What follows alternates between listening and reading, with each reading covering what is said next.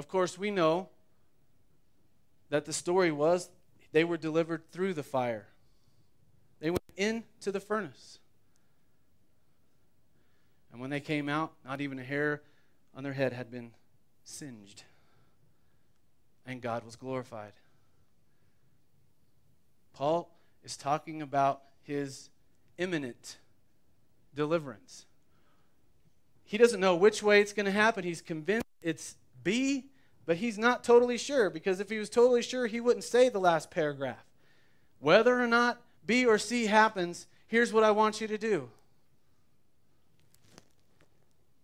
Conduct yourselves in a manner worthy of the gospel of Christ. And he begins to talk to them about their lifestyle. He begins to admonish them about how they should live. Conduct yourselves in a manner worthy of the gospel. Then whether I come and see you or only hear about you in my absence, I will know that you stand firm in one spirit, contending as one man. And so we find ourselves at the beginning of chapter 2. And he's continuing in this mode. If you have any encouragement from being united with Christ, if any comfort from his love, if any fellowship with the Spirit, if any tenderness and compassion, out of all this that you are experiencing from your relationship with Christ, make my joy complete by being like-minded, having the same love, being one in spirit and purpose.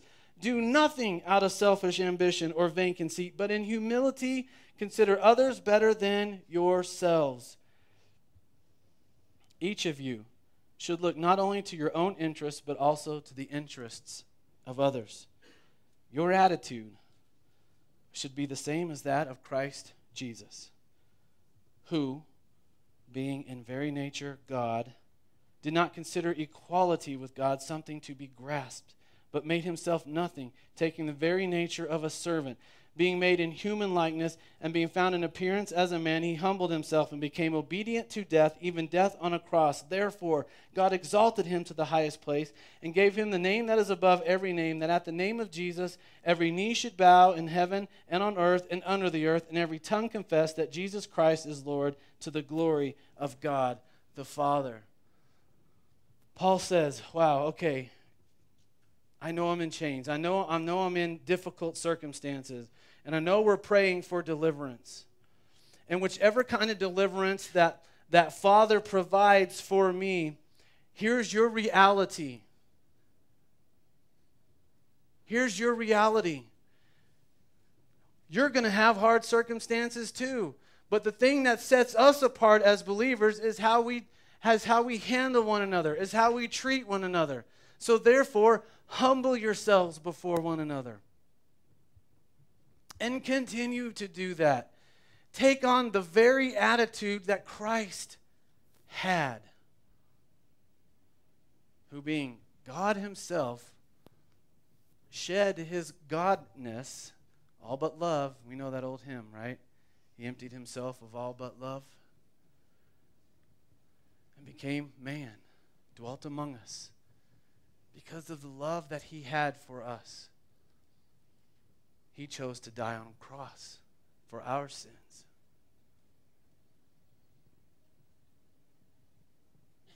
Yet death did not have power over him. Where, O death, is thy victory? Where, O death, is thy sting? He rose from the dead. And God has exalted him. And at the name of Jesus, every knee should bow, tongue confess that he alone is Lord.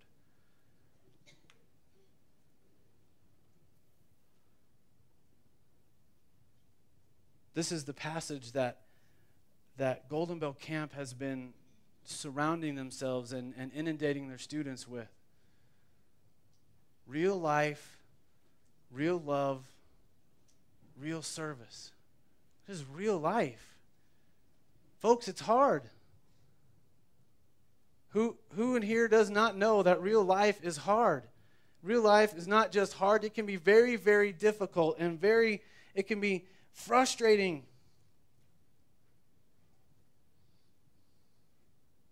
Yet in the midst of circumstances that I don't understand, Paul says, hey, to live is Christ. To die is gain. There is a resting place in his spirit and his soul and in his mind that he has found that I want. That regardless of what life deals us,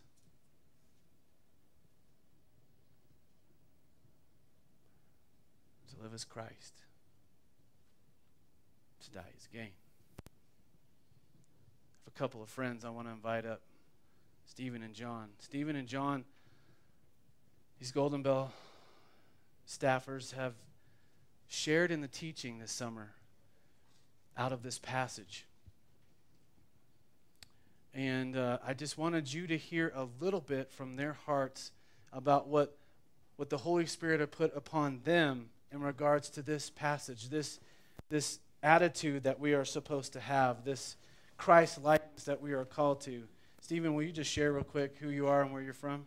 Absolutely. And where you're headed? Where I'm headed.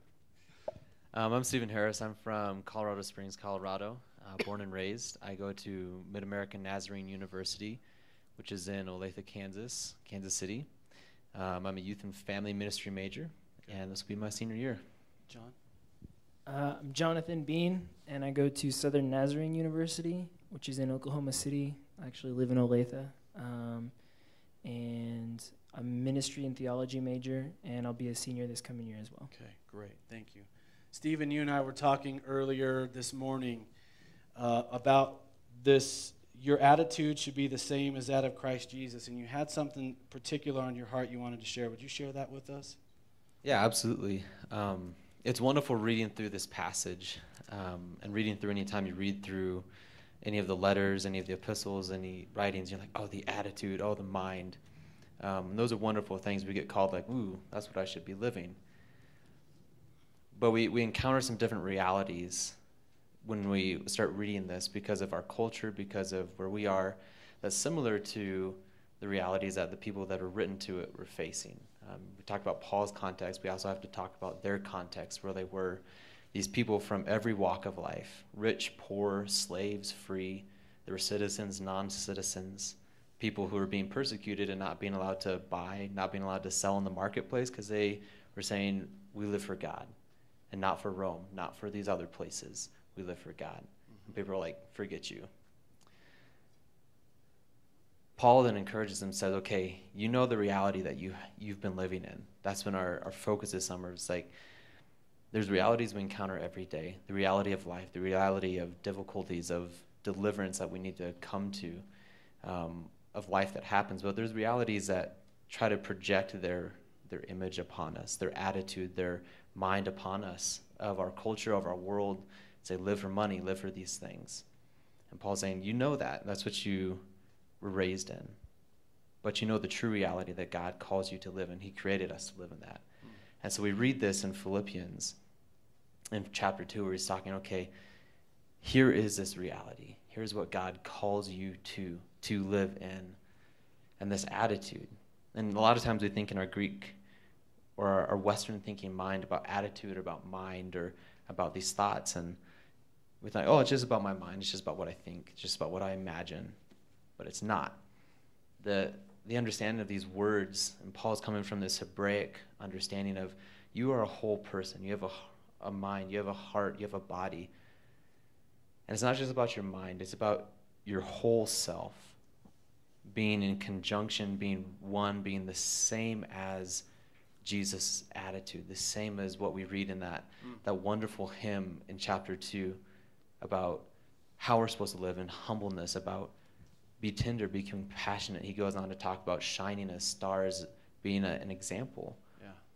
And he's like, that's your attitude, and not just to be your whole self, just you, because we also know that these yous he's writing are collective. It's not just you individual, it's you as a whole, you as Woodland Park Church of the Nazarene. Be one together in a mindset, because otherwise you're in dissension, you're in disagreement with one another, and you're falling apart, and you're just like everyone else around you. So be one in your love for one another, and being humble with one another, and caring about others before yourself. And that same attitude is the same as Jesus. Good.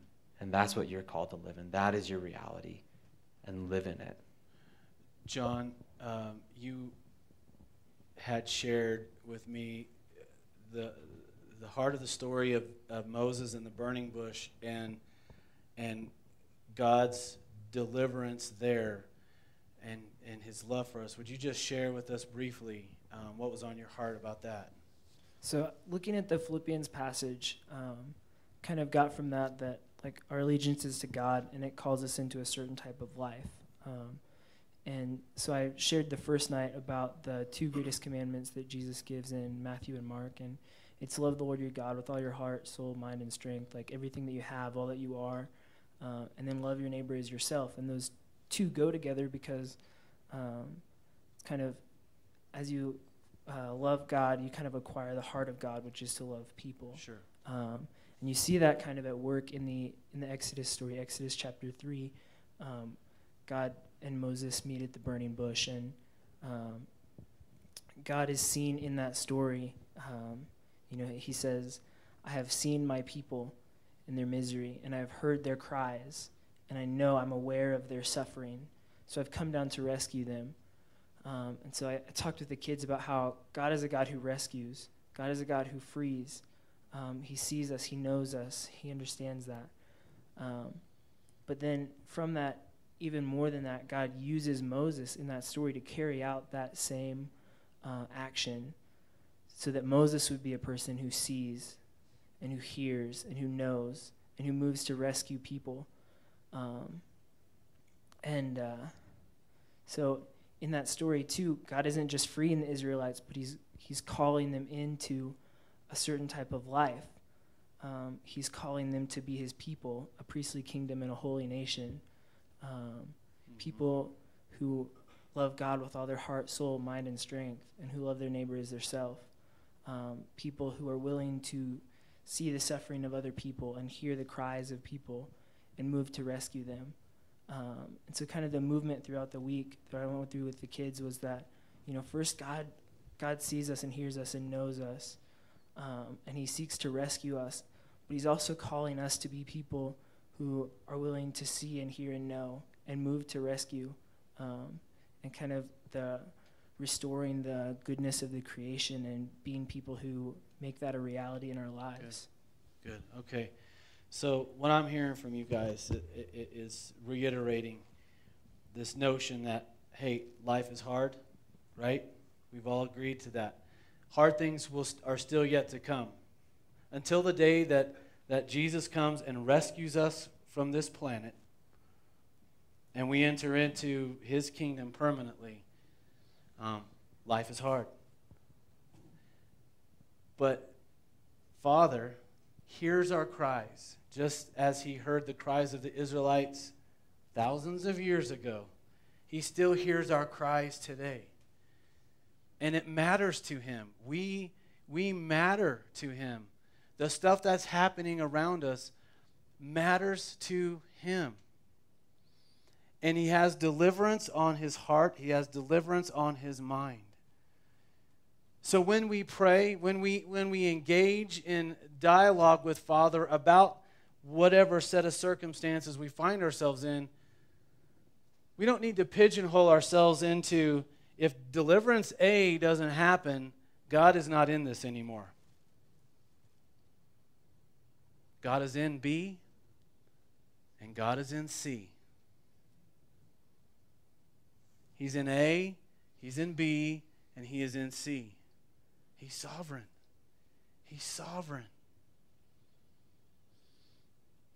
And he longs for our deliverance as well.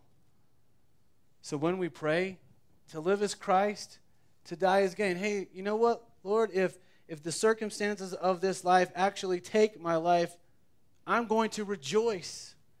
If you deliver me from it, I'm going to rejoice. If you deliver me through it, I'm going to rejoice. If you deliver me because of it, I will rejoice. What an attitude. What a mentality. What a resting place that is.